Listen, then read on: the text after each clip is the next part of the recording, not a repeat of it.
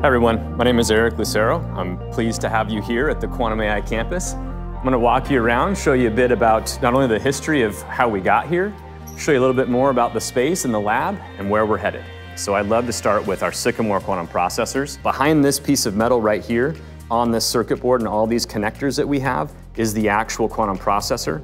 This system gets mounted into our cryostat, and that system we're going to see in full scale in just a moment inside the lab. So it's also a pleasure to have you here for all the reasons we can show some of the collaborations that we've had from our 9-qubit systems that have now scaled up to, say, beyond 54. Here's a nice example of one of our systems that we had that was 22 qubits. And it's really cool because all these will be put together in the lab that you're about to see. So I'm going to take you there, so come with me. Now I'm going to show you where we take those Sycamore processors that I showed you earlier and install them into the cryostat. So we're going to walk over to one of my favorite systems here. This little cryostat is what we use to cool those systems down to really a couple orders of magnitude colder than space.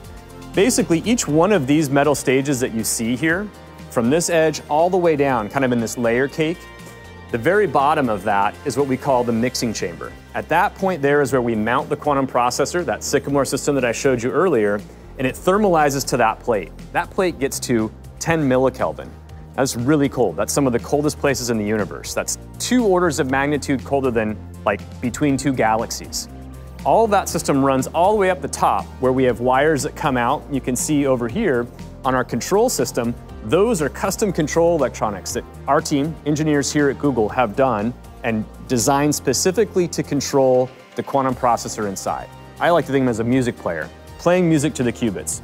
There's some analog pulses that come down, and that musical score gets played through those wires all the way down to those qubits. There's a lot of different skill sets all over the world that these people are coming from to join the team and think about what is a quantum computer actually going to serve everyone, and how do we do that responsibly for the world and make this a tool for humanity. All right, so now I'm going to tell you a little bit more about what this space is going to look like as we scale in the future.